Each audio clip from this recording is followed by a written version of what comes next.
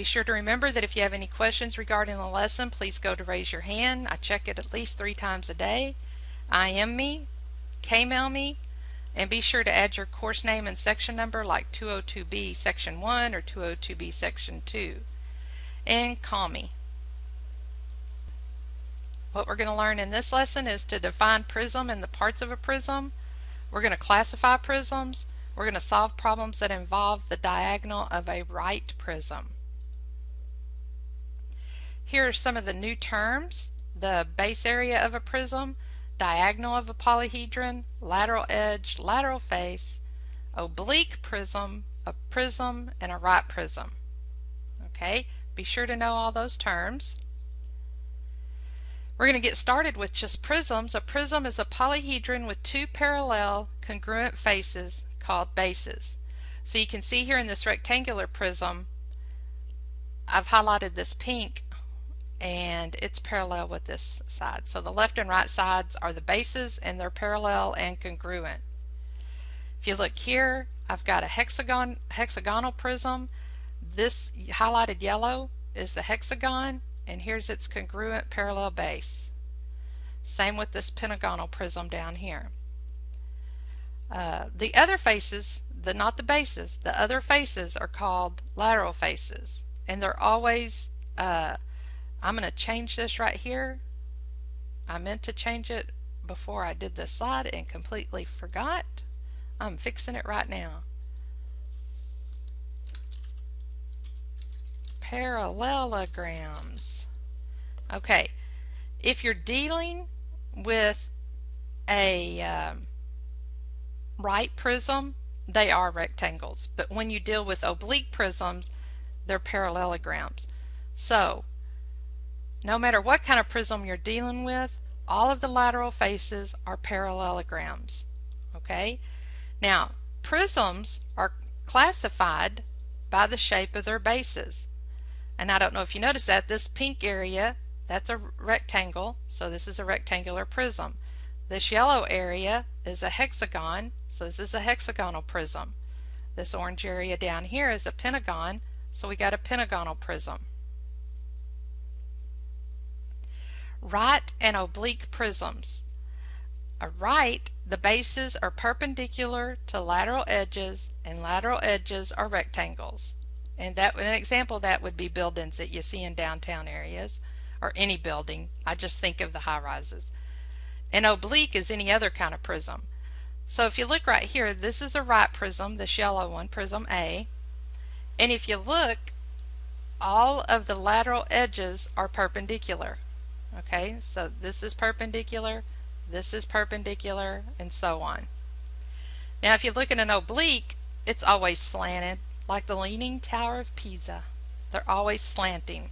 Okay, and this is a good way to show you that yes, all right prisms, the lateral faces are rectangles, but when you include oblique prisms, all of these lateral faces are called parallelograms. Okay, parallelograms. Now, a diagonal of a polyhedron is a line segment that joins 2 vertices that are in different faces. Okay, so look right here. We've got this red dashed line starting down here in this corner, and it travels up diagonally to an opposite corner. Okay, so that's the diagonal of a polyhedron. And to determine the length of that diagonal, you use this formula right here. Okay, it's going to, D is for distance or diagonal, square root of the length squared plus the width squared plus the height squared.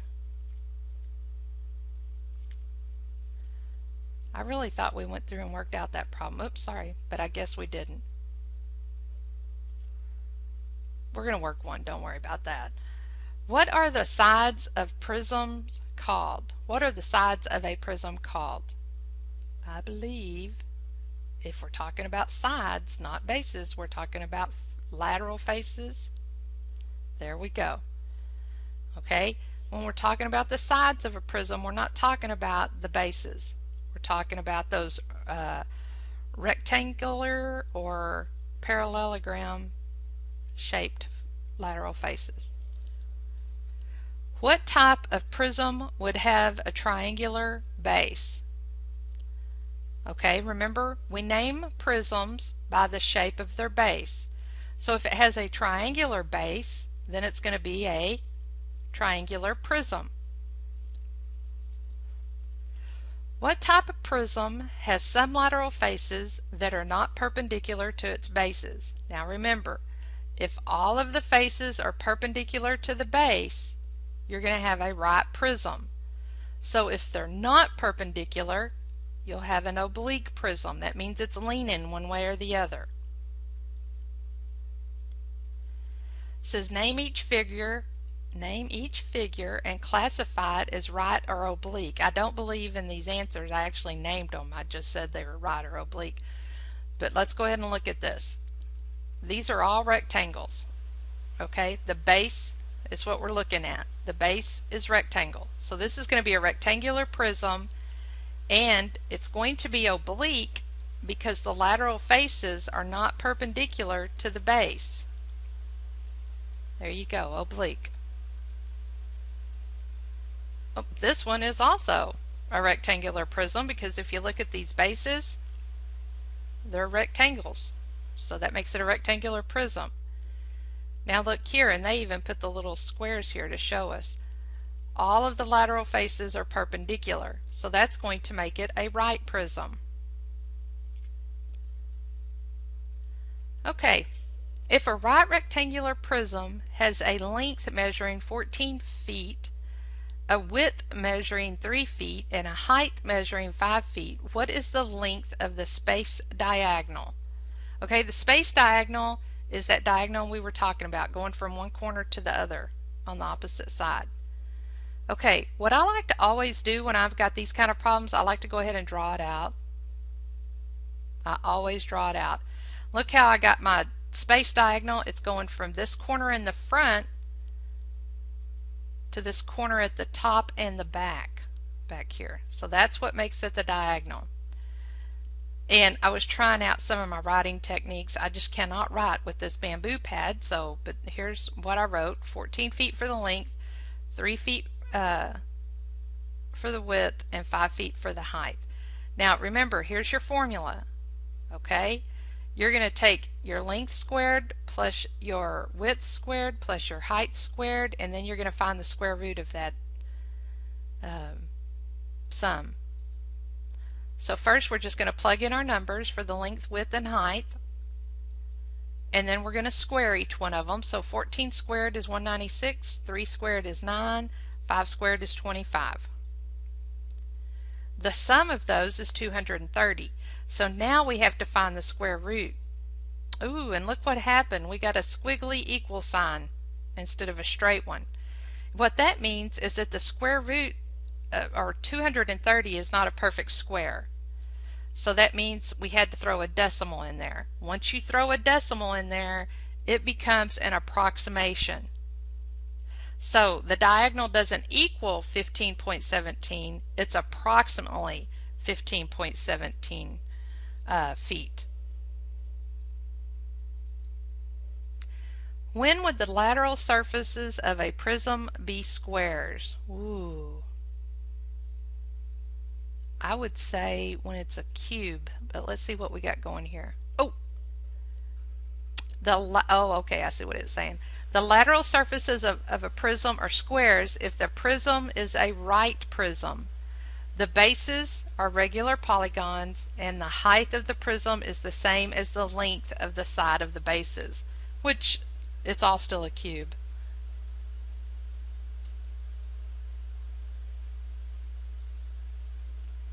Okay, it says refer to the figure representing a room. What type of diagonal is HF? Well, here I go. I like to draw my stuff here.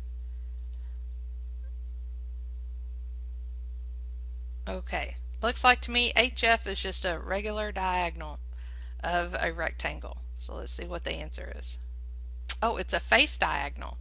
All right. So it's the diagonal of the bottom face.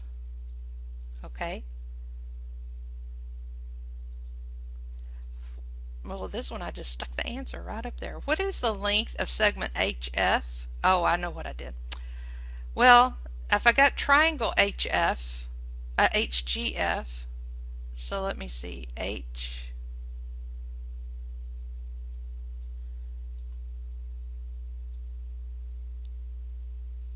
okay, it says that right there is a triangle. I'm wanting to find the length of segment HF. Okay, I know that this is it's a room and it's a rectangular prism, and I know you can't really tell it in this picture, but this angle G right here is 90 degrees. And I know that because it's a rectangular prism, because it's a room. Okay, so G is a right angle. Whenever you have right angles, you can use the Pythagorean theorem. Remember the Pythagorean theorem, we can say a squared plus b squared equals c squared, and c is actually going to be our HF here. So let's see, I think I put the formula. There we go. 20 squared plus 15 squared equals HF squared. Now let's work that out.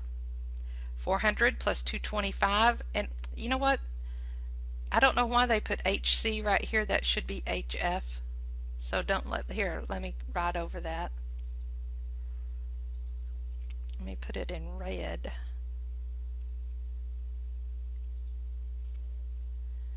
And I'm going to change this so we'll actually be able to see it.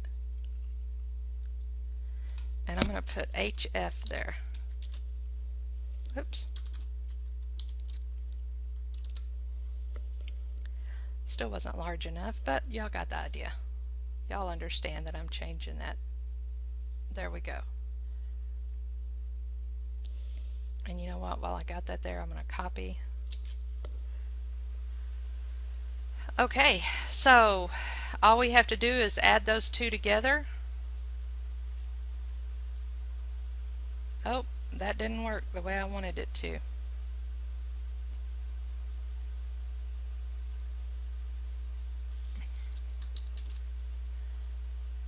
That sure did.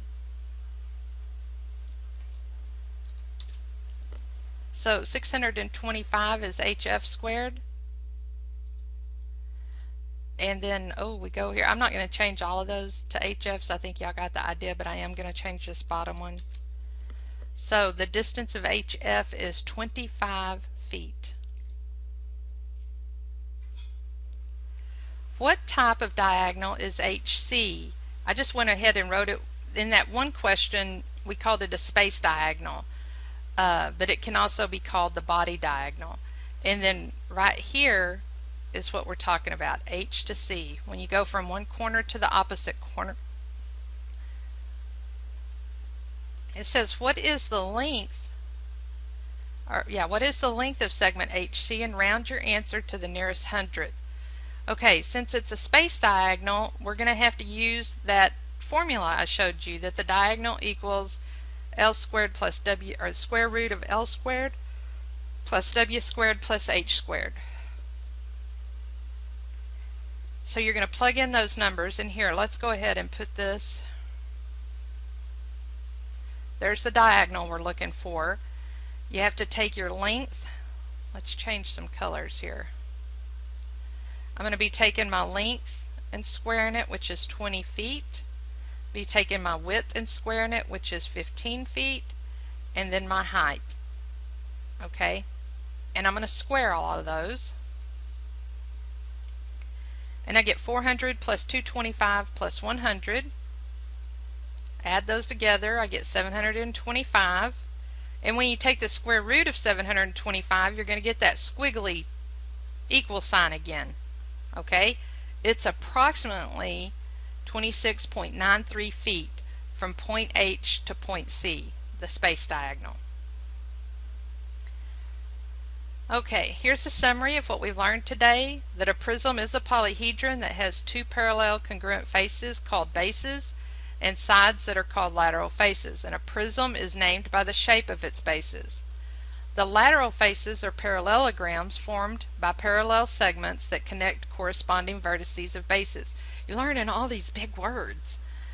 The parallel segments are called the lateral edges. The points of intersection of the lateral edges are vertices of the prism.